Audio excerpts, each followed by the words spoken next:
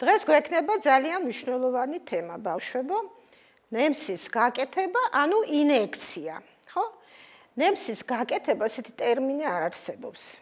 ქვია ამას ინექცია და არის ლათინური სიტყვა, ნიშნავს შესხურებას. შესხურება ხო იცით რა არის, ხო? წამლის გაკეთება. ეხლა არის ისეთი ვითარება ხანდახან, რომ თქვენ დაგჭირდებათ ნემსის გაკეთება.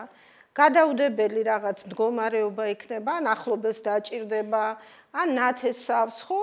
ან ხართ ისეთ ვითარებაში, როცა არ არის პროფესიონალი ექთანი და ექიმი.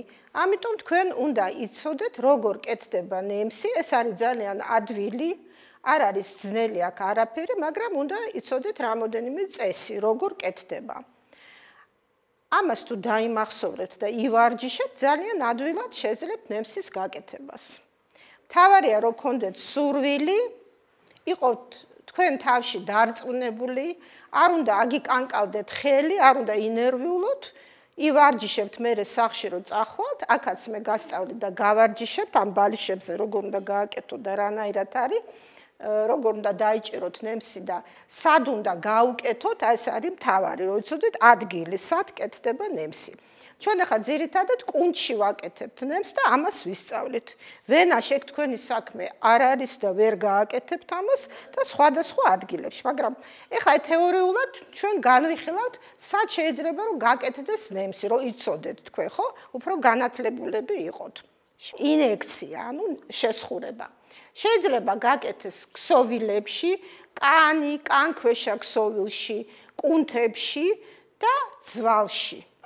ეს თქვენ არც ერთი არ გეხებათ, მარტო კუნთებში ვისწავლით ამას. შეიძლება გაკეთდეს სისხლძარღვებში, სისხლძარღვები იცით თქვენ ვენა, არტერია, ხო? და ლიმფური სისხლძარღვები არსებობს კიდე. იმაშიც შეიძლება გაკეთდეს და ღრუებში. ადამიანის ორგანიზმში არის რამოდენიმე ღრუ. აი ეს დაიმახსოვრეთ, მუცელი, პლევრა, გული და სახსარი, ხო? კითხვები მერე. მუცლის ღრუში შეიძლება გაკეთდეს ნემსი? თუ იცით დიაბეტიანი ადამიანები იკეთებენ მუცელში, ხო? პლევრაშიც შეიძლება გაკეთდეს, ოღონდ იქ უფრო ხდება პლევრიდან სითხის ამოქაჩვა და ჭირდება ცოდნა, გულშიც კეთდება ნემსი ხანდახან, რო იცოდეთ თქვენ. გულის გაჩერების დროს უკეთებენ ნემს ადრენალინით, რომ ამუშავდეს გული. ეს ძირითადად რეანიმაციაში ხდება. და სახსარში ძალიან ხშირად კეთდება, როცა ადამიანს სახსრების ანთება აქვს, ან რაღაცა ტრავმა მიიღო, ან რაღაცა და უკეთებენ შიგ დამაყუჩებელს და ჰორმონებს. ჩვენ ახლა ვისწავლით კუნთში გაკეთებას. თქვენ სხვა არ გეხებათ და არავინ არ გეტყვით, რომ რატო გულში არ გააკეთე ნემსი ან სახსარში, ამას უნდა სპეციალური ცოდნა. კუნთში ისეთი ადვილია, რომ ამას თქვენ ყველა ისწავლით. წამალი ახლა შეიძლება როგორ მივიღოთ, ხო? დავლიოთ, ანუ პირის ღრუდან მივიღოთ წამალი და იტყვით თქვენ რომ რა საჭირო ახლა ნემსი, მოდი რა დავლევ რაღაცას და ტაბლეტს ან კაფსულას ან ამას გავხდები კარგად. და ამას არ უნდა სპეციალური მომზადება, ხო? აიღებთ, დაალევთ და წყალს დააყოლებ და მორჩა იმოქმედებს ეს წამალი. შემდეგი. მაგრამ აი რომ დალევთ, ხო? ამ დროს წამალი ნეიტრალდება, ანუ რაც არ უნდა გარსი ჰქონდეს და კაფსულა ჰქონდეს და რაღაცა თავის თვისებას კარგავს წამალი. რატომ? იმიტომ რომ კუჭში არის რა ფერმენტები და კუჭის წვენი, რომელიც შლის ამ წამალს და აღარ მოქმედებს კარგად. ამიტომ ინექცია ჯობია ყველა შემთხვევაში, როცა არის რაღაცა სერიოზული მდგომარეობა, ხო?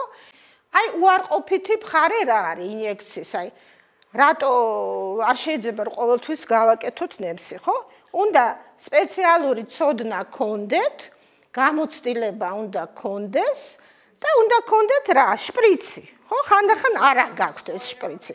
მაგრამ ეხლა ესეთი ხელმისაწვდომია, რომ ყველგან იყიდება, ღირს ძალიან იაფი და ყველა შეუძლია ამის შეძენა.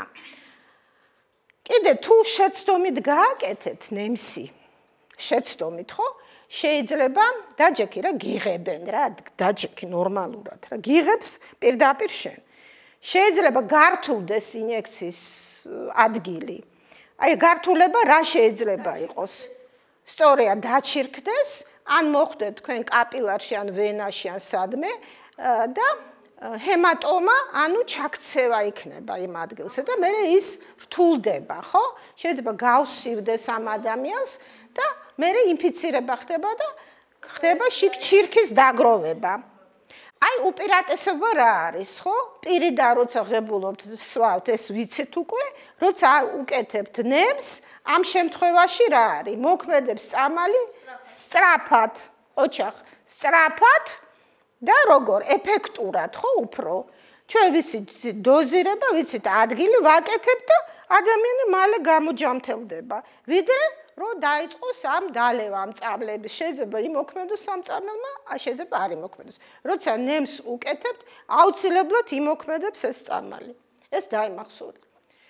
ხო და აი უგონო მდგომარეობაში როცა არის, ხო, ადამიანი, კიდე იმას ხო ტაბლეტს ვერ დაალევინებ, ვერ დაალევს ის, ხო? იმიტომ რომ უგონოთ არის. პირში ვერ არავითარ შემთხვევაში პირში არ ჩაუდოთ არაფერი, თუ ადამიანი უგონო მდგომარეობაშია. ის წავა სასულეში, გადაყლაპავს ამ იმას და შეიძლება გარდაიცვალოს იმის გამო, რომ ტაბლეტი მოხვდა სასულეში და ბრონხში მერე. შემდეგი ხო, ეხლა აი წესები რა არის? როცა ვიღებთ წამალს, ხო, ამპულას. აი, წამალი ხო არის ხსნარი. აუცილებლად წაიკითხეთ ვადა. ხო არ არის ვადა გასული. და აუცილებლად წაიკითხეთ რა პრეპარატია. იმიტომ რომ ხანდახან ერთმანეთს გავს, ხო? თქვენ გაქვთ რამოდენიმე ვთქვათ წამალი ერთად და შეცდომით შეიძლება სხვა იყოთ. აუცილებლად გაკეთების წინ წაიკითხეთ. აი ეს წამალი მაქვს და ვადა ყველას აწერია. თუ ექიმის დანიშნულებით არის, იქ აუცილებლად დაეწერება 1 მილილიტრი, 2, 3, ნახევარი, თუ რამდენი, ხო? აიღებთ შესაბამისად იმ დოზას აუცილებლად. მეტი არ აიღოთ და ნაკლები არ აიღოთ. შემდეგი. ეხლა რა უნდა ვქნათ, ხო? გვაქვს ეს ამპულა. რა უნდა ვქნათ? ხო უნდა ამოვიღოთ, ხო, ეს წამალი. უნდა რა ვქნათ? გავქლიბოთ ეს ამპულა. ესე ამოვიღოთ წამალი. ეხლა არის ესეთი ამპულები, რომელიც თვითონ უკვე არის გაქლიბული, თუ გინახიათ. ბამბით რო დააჭერთ, ეგრევე ტყდება. ხო? მაგრამ არის ისეთი, აი ეხლა იმ დღეს შემხვდა მე მეზობელს უკეთებდი და იყო რუსეთის წარმოების, არ ქონდა ეს გასატეხი ადგილი.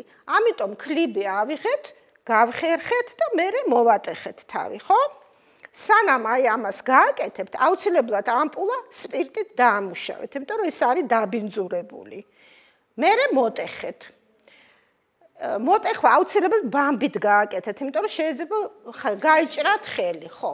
ნუ რასაკვირველი ხელები უნდა დაიბანოთ, სანამ გააკეთებთ, მე აღარ დავწერე, იმიტომ რომ იცით ხო თქვენ ყველამ. როგორ უნდა დაიბანოთ ხელები, ხო იცით? საპნით აუცილებლად ორჯერ უნდა დაისაპნოთ კარგად. მერე თუ არის ხელთათმანები ერთჯერადი, ის გაიკეთეთ, ძალიან კარგი იქნება. თუ არ არის ხელთათმანები, თქვენ უკვე ორჯერ დაისაპნით და ეს უკვე გექნებათ სტერილური ხელები. რასაკვირველია, რამეს არ უნდა მოკიდოთ ხელი და პირდაპირ გააკეთოთ ეს ნემსი. დრო არ დაკარგოთ სხვა რაღაცებზე. აი ეს არის ამპულები, მე თქვენ სპეციალურად დაგიხატეთ, ხო? აი უყურეთ როგორი, ეს არის უკვე გახერხილი. აი ორი ის აქვს. ამას პირდაპირ დააჭერთ, ესე ტყდება. არის ესეთი ამპულები კიდე, სადაც ესეთი აი ზოლები არ არის და არის ასეთი წერტილი ახატია ქვემოთ. აი იმ წერტილს დააჭერთ და ეს ამპულა ტყდება პირდაპირ.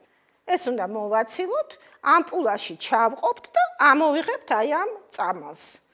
რო ამოვიღებთ ამ წამალს, ხო? ამ დროს შპრიცი უნდა იყოს ვერტიკალურად, ანუ ესე. მაგრამ თუ თქვენ ამპულა გაქვთ წვრილი, მაშინ ამპულა გადმოატრიალეთ და ესე აიღეთ. მიხვდით, ხო? თუ მაგალითად მსხვილია, ესე ჩაურჭობთ ამ ამპულაში და ისე ამოიღებთ და თუ პატარა, ხო გინახიათ, არა პატარა ესეთი ამპულები. აი ესე პირდაპირ არ გადმოიქცევა ისა და პირდაპირ შეუშვებთ ამაში. ეხლა შემდეგი. აი როცა იღებ წამას, აუცილებლად თვალის დონეზე უნდა იყოს. ისე არა, რომ აი ესე შორს იყოს და იქიდან ესე ამოიღოთ, ხო? ვერ ნახავთ. უნდა ნახოთ, რამდენია დოზა აქ. აქ არის ესეთი 1 მილილიტრი, 2, 3, 4, 5. არსებობს 2 გრამიანი შპრიცი, 5 გრამიანი, 10 გრამიანი, 20 გრამიანი. 1 გრამიანიც არსებობს. და არსებობს კიდე პატარა შპრიცები ინსულინის, რომელიც არის ძალიან წვრილი. ეგეც გინახიათ, მე გაჩვენებთ მერე. ხო, ის თქვენ არ გეხებათ. ეს არის დიაბეტიანი პაციენტები იკეთებენ მუცელში ნემსებს და ეს არის იმათთვის განკუთვნილი. ეხლა ძალიან მნიშვნელოვანია ადგილი, სად უნდა გავაკეთოთ ნემსი, ხო? ადგილი ძალიან ხშირად ყველას ეშლება. არასწორად აკეთებენ და მერე რთულდება. ჩვენ უნდა ავირჩიოთ ისეთი ადგილი, სადაც კუნთები არის სქელი, ხო? დუნდულაზე. არის სქელი, სადაც არ არის სისხლძარღვები, სადაც არ არის ნერვები, იმიტომ რომ ნერვში რომ მოხვდეთ, ძალიან ეთკიდება ადამიანს, ხო? და ესეთი ადგილი სად არის? აი დუნდულოს ყოფთ 4 ნაწილად. მე სურათს გაჩვენებთ. აი ბალიშზე გაჩვენებთ კიდე. აი ხო არის, არის თქვათ დუნდულო, ხო? 4 ნაწილად ყოფთ აი ესე და ვაკეთებთ ზემო კვადრანტში. აი აქ ვაკეთებთ ზემოთ. ქვემოთ აი აქეთ და აქეთ არ ვაკეთებთ. აი ეს. აი ეს ადგილი დაიმახსოვრეთ, ხო? პირობითად ყოფთ. ნუ დუნდულო ყველას ერთნაირი აქვს, ხო? ზოგს პატარა აქვს, ზოგს დიდი, ხო? არ აქვს მნიშვნელობა ზომას. და ვაკეთებთ აი ამ, ესე იგი, ზემო კვადრანტში. მაგრამ ზემო კვადრანტში უნდა იყოს სად? გარეთა კვადრანტში. და არა შიგნით. აი აქ თუ გააკეთებთ, აქ არის ნერვები, თხელი კუნთები, სისხლძარღვები, სისხლი წამოგივათ, ეთკინება ძალიან, წამალი დაგროვდება, ჩუმად ერთი წუთით. წამალი დაგროვდება, გართულდება. ამიტომ ვაკეთებთ ზემო კვადრანტში, ხო? მიხვდით, ხო? სად ვაკეთებთ? შემდეგი. აი სურათი. აი სად ვაკეთებთ, ხედავთ? არ არის სასაცილო. აი ეს არის ადგილი, სადაც ვაკეთებთ. თქვენ ახლა ვიდეოს ნახავთ, სადაც აკეთებენ ცოცხალ ადამიანზე და მაკეტზე კი. აი ესე არ უნდა გააკეთოთ. ადამიანი ყოველთვის დააწვინეთ. ესე პირდაპირ არ უჩხვლიტოთ იმაში, როცა დგას. თუ არის საშუალება. შემდეგი. ეხლა რა, აი ეს ადგილი ავირჩიეთ, ხო? აი აქ ვაკეთებთ. ზედა კვადრანტში. ხო, აი აქ ვაკეთებთ. ეს უნდა დავამუშაოთ ეს ადგილი. ბინძურია, ხო? ადამიანი ზოგი დაბანილი მოდი, ზოგი დაუბანელი რამე და მაინც არის ბაქტერიები. ესე იგი ვიღებთ 2 ბურთულას. აი წესით ეგრე უნდა. ამ ეგრე არა, აი 2 ბურთულა გვაქვს, ხო? 2 ბურთულა. ვასველებთ სპირტში, ორივეს. ვასველებთ სპირტში, ორივეს. ერთი ცოტა დიდი იყოს, მეორე ცოტა პატარა. რომელიც დიდი არის, ამას აი ესე წმინდავთ. თელ აი ამ ზედა კვადრანტს, ხო? ზედა კვადრანტს ეს დაიმახსოვრეთ. მერე მეორე ბამბით აი ესე წრიული მოძრაობებით წმინდავთ ამ ადგილს, სადაც ვაკეთებთ ნემს. ეხლა მთლიანად აღარ წაუსვათ. აი მარტო აი ამ ადგილს ესე ვამუშავებთ. მიხვდით ხო? 2 ბამბა გექნებათ. ყველა აკეთებს 1 ბამბით, მაგრამ საზღვარგარეთ აკეთებენ 2 ბამბით. იმიტომ რომ ეს დაბინძურებულია კანი და რომ არ მოხდეს ინფექცია, ამიტომ 2 ბამბა ჯობია რომ გქონდეთ. და მერე რა შვებით? ვიჭერთ შპრიცს. როგორ უნდა დავიჭიროთ შპრიცი? როგორ უნდა დავიჭიროთ, რომ სწორედ გაკეთდეს, ხო? აი შპრიცი. ეხლა შპრიცი რისგან შედგება? ეხლა აგიხსნით მე. ელემენტარული არის, ხო? არის ნემსი, აი ამ ადგილს ქვია კანულა, არის რა კორპუსი შპრიცის და აი ამას ქვია დგუში. აი ეს. აი გაქვთ უკვე წამალი, ხო? ესე აღებული და უნდა ჩაურჭოთ. ყოველთვის დაიმახსოვრეთ, რომ აი ესე უნდა დაიჭიროთ ნემსი. აი ესე. ასე გაქვთ, ნეკა თითი უნდა იყოს აი ესე, კორპუსით და აი ესე უნდა დააფიქსიროთ. აი ესე ამაზე ვივარჯიშებთ. ხედავთ მე როგორ მიჭირავს. აი ეს ნეკა თითი აქ რატოა საჭირო? ოღონდ ნემს არ მიადოთ ნეკა თითი. იმიტომ რომ დამაგრდეს კარგად. ხანდახან არის, რომ ეს ნემსი ვარდება. აი არ არის კარგად. თქვენ გაკეთების წინ აუცილებლად კიდე შეამოწეთ. აი ესე კარგად ჩაარჭეთ და აი ესე გეჭირებათ ნემსი. მიხვდით ხო როგორ გეჭირავთ? მერე რა შვებით? ეს ადგილი გაქვთ შერჩეული და გაქვთ უკვე დამუშავებული და ვარჭობთ ნემს, ხო? აი ესე ვარჭობთ. ეს ცოტა აი ესე უნდა გადასწიოთ კუნთები და ვარჭობთ აი ესე. აი ჩავარჭემე. ხედავთ როგორ?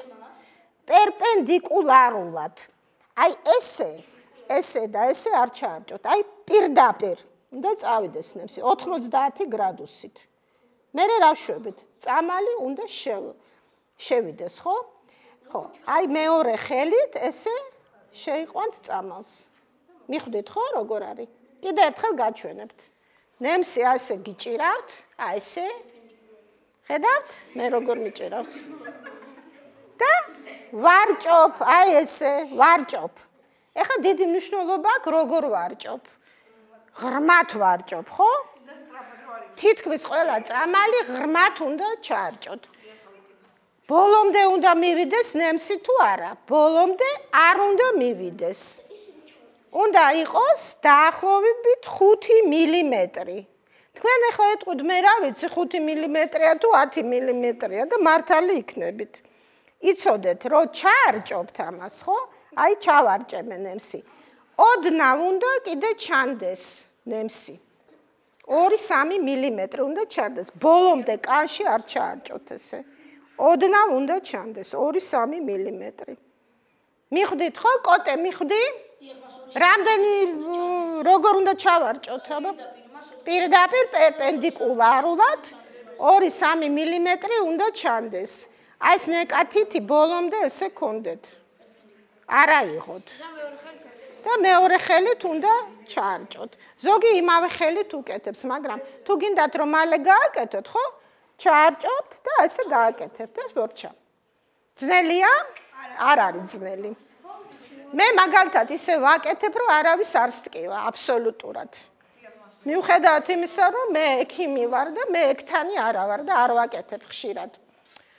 ეხლა შემდეგი აბა აი ეხლა კიდე ერთხელ ხატია ნემსები. ზევით არის ინსულინის ნემსი, პატარა. იმაში 9 გრამი ეტევა. აი ეს არის დიდი ნემსი, ხო? ინგლისურად არის დაწერილი. ეს არის რა? ნემსი, აი ეს არის კანულა, ეს არის კორპუსი და ეს არის დგუში.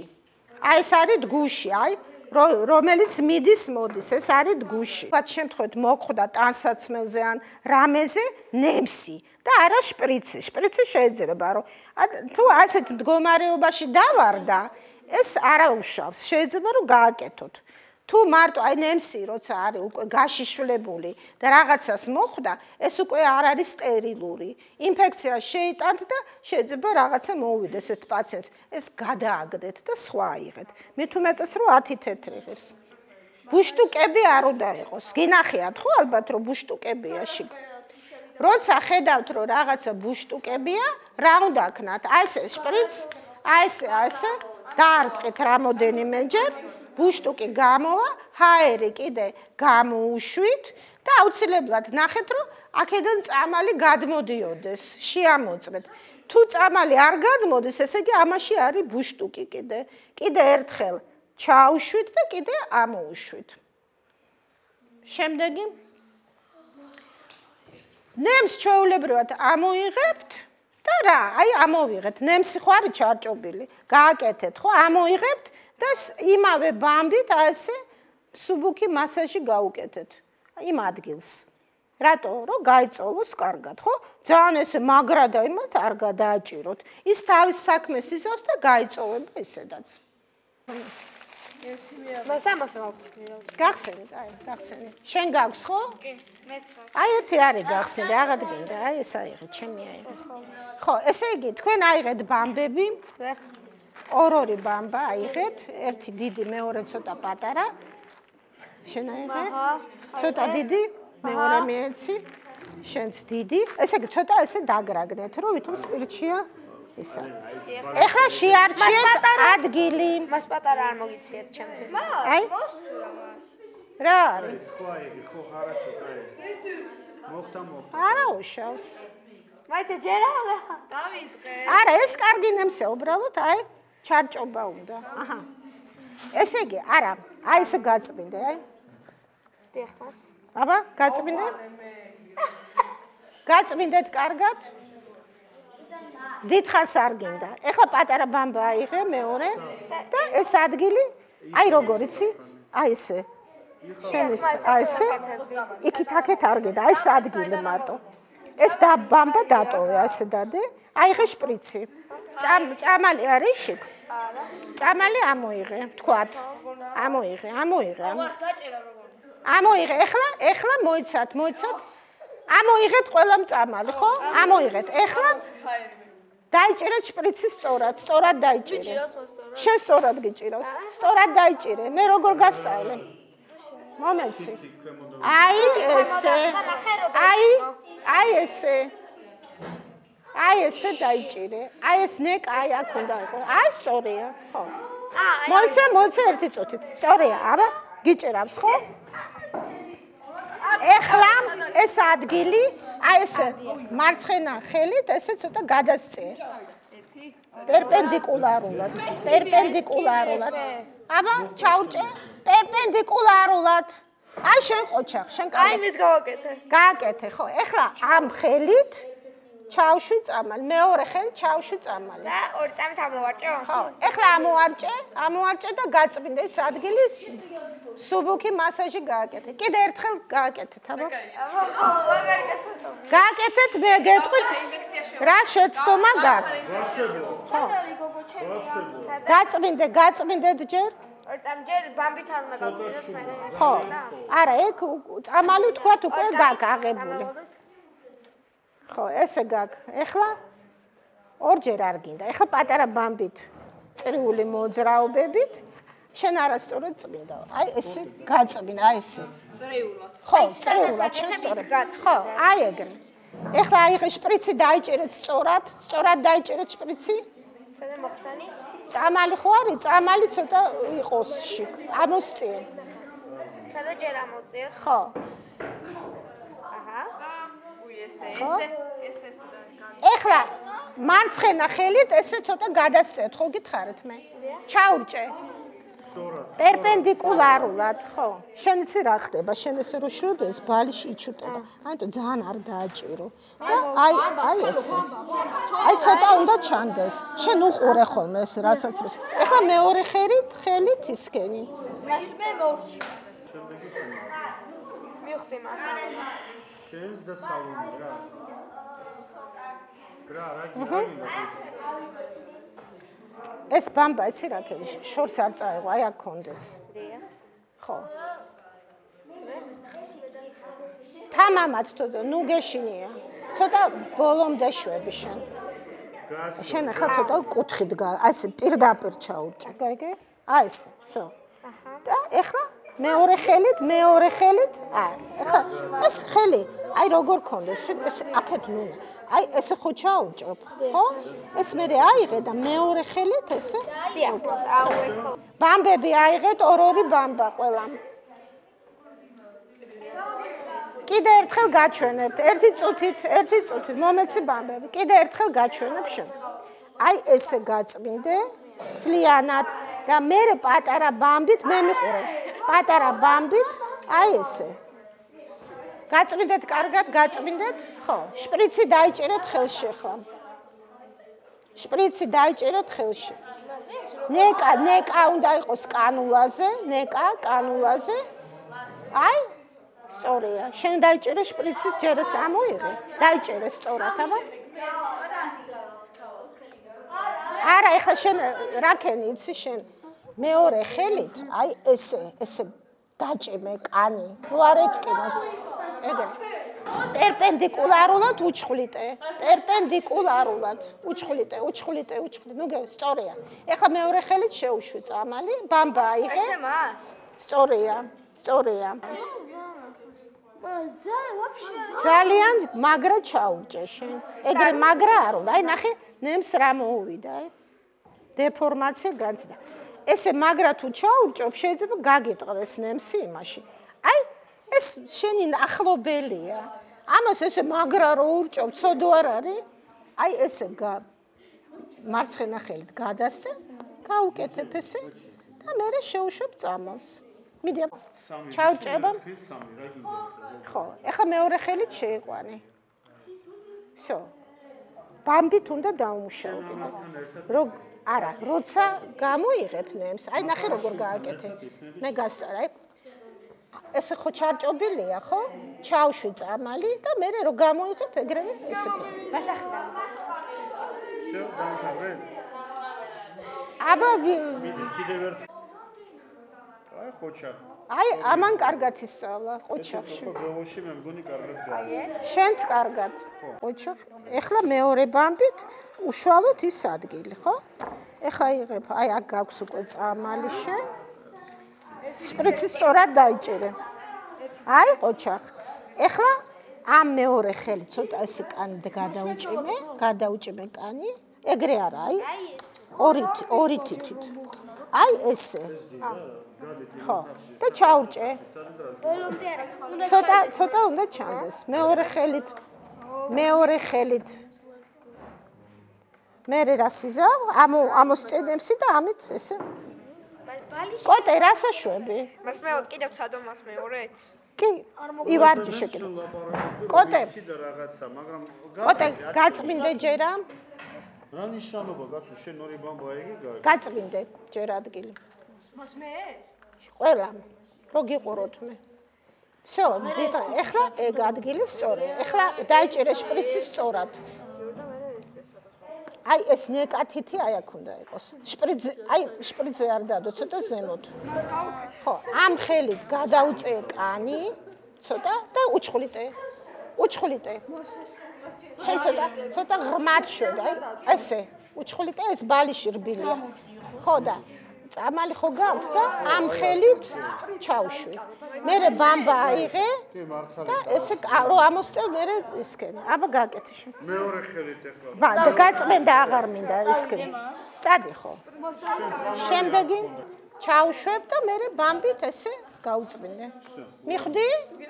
გინდა კიდე ერთხელ გააკეთე. ესე იგი ბავშვებო თქვენ ახლა ჯერ გააწმინდეთ ეს ადგილი, ორი ბამბა აიღეთ. გაწმინდეთ ეს ადგილი. ესე ხო იმას იზავთ. ერთი ბამბით აი ესე, მეორე ბამბით ესე. მიდი. აჰა, მეორე ბამბა. ხო, მეორე ბამბით წრიულად. ბამბების მეტი რა არის? ეხლა ამოიღეთ ყოჩახ შენ, კარგად ისწავლე. всё. ეხლა აიღეთ შპრიცი. გაწმინდე ჯერ ადგილი, შპრიცი აიღე. სწორად წამალი აიღე ჯერ შპრიცი. წამალი აიღე რუსკი. შიგ წამალი ხონდა იყოს, არა? გამოსწიეთ, ვითომ წამალი. ეხლა დაიჭერეთ შპრიცი სწორად ხელში. სწორად, აბა შენ როგორ გიჭერეს? დაიჭერე სწორად? ხო, სწორად დაიჭერე? შენ სწორად დაიჭერე? ხო. ეხლა თქვენ რა შვებით? მარჯვენა ხელში და მარცხენა ხელით ასე გადაუწე კანი. ეს ცოტა ესე. სწორია, კარგად გიჭეროს. გადასწე კანი და პერპენდიკულარულად უჩხვლიტე. აიღე სხვა შპრიცი თუ ეგ არ მოგწონს. აი ეს აიღე. სწორად დაიჭერე ნემსი, ყველამ სწორად დაიჭერეთ, ადგილი მონიშნეთ, უჩხვლიტეთ. ეხლა შენ რას ნაკლი რა გაკეთე? აი რო ჩხვლიტავ ესე ნუშვები. პირდაპირ უჩხვლიტე. ოდ ბოლომდე არ უნდა ჩავიდეს. ცოტა უნდა კუნჩი სხვანაირად არის. კუნჩი მიხვდებით. ხო, უჩხვლიტეთ. დაადე ნემს. არ შეიძლება. ზემოთ ცოტა. ცოტა ზემოთ. ნეკა თითი ცოტა ზემოთ. აი ესე უნდა იყოს. აი ამას არ დაადოთ ხელი. იმიტომ რომ დაბინძურებული გაქვთ თითები. აი ხო, აი ესე სწორია. ჩაურჭეთ აბა. ჩაურჭე. სწორია, ეხლა ამოსწევ და გაწმინდე. ამოწევა უცებ გააკეთე. ნელ-ნელა ნუსწევ. აბა ბავშვები, მოდი ისე დაიჭირე სწორად, მაგრამ წამალი უნდა იყოს შიგ. ეკო ძამბი არ გიდა ხა მაგრამ. ხო, ნემსი დაიჭირეთ, აი ესე. აი ნეკათითი უნდა იყოს აი აქა. ქვემოთ, ხო ხედავ? ონ ნემს არ დაადო. სწორია. ეხლა მარცხენა ხელით ესე გადასწე, საწახვედით რა. მაჩვენე როგორ უჩხვლიტა? უჩხვლიტე. ცოტა ესე. აიღე წამალი, გადასწე ცოტა კანი მარცხენა ხელით და უჩხვლიტე. როცა უჩხვლიტა, უკან არ გამოსწევნებსი. რამდენზეც ჩავა და სწორი. იღე და ბამბა იქვე დადე, იქ შორს არ გინდა. კიდე ერთხელ გააკეთე.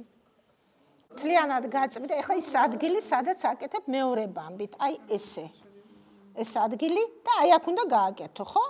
მონიშნე ეს ადგილი, ეხლა მარცხენა ხელით ესე გადასწე. ხო. შენ არ გადასწე კანი ახლა? არა, აი ეს ამით კი არა, აი ესე გადასწე. აი ეგრე ეხლა აქეთ გადასწე და იქით უჩხვლიდე.